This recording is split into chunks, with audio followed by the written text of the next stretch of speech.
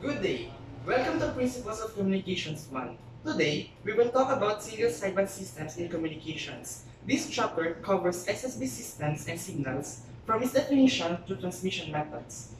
In the first module, we will talk about what is a single sideband signal. Next, we will identify the main advantages and disadvantages of single sideband signals in comparison to amplitude modulated signals. We will also examine the peak envelope power and the percentage power saving of single sideband signals. Next, we will also be analyzing the different types of single sideband signals and how they differ along with the corresponding power spectra.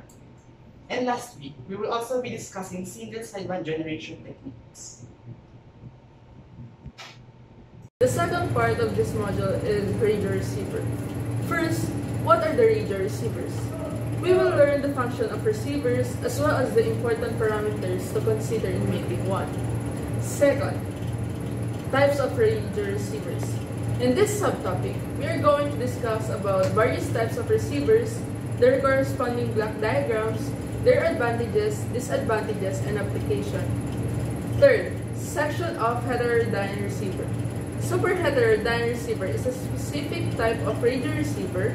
We will be learning about how it works, its advantages, disadvantages, and application.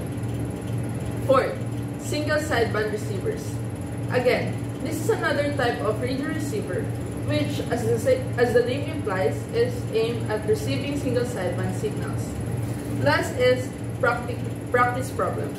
This covers practice problems regarding radio receivers, its parameters, and everything else that this module covers. Thank you.